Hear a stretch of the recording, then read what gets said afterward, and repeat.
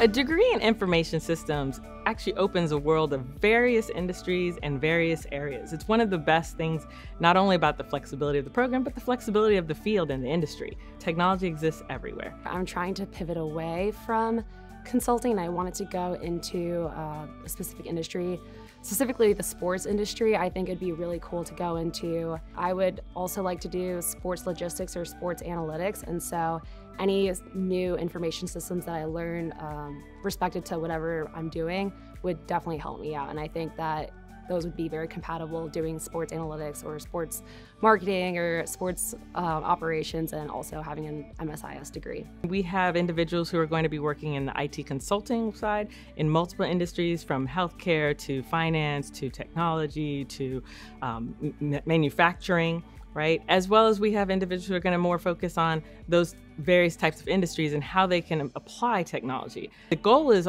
also hopefully to create CEOs and eventually really information technologists, right? So CIO, Chief Information Officers, Chief Information Technologists, Chief Security Officers. These are other goals that we really gain from the various courses and materials that you're going to take in the program.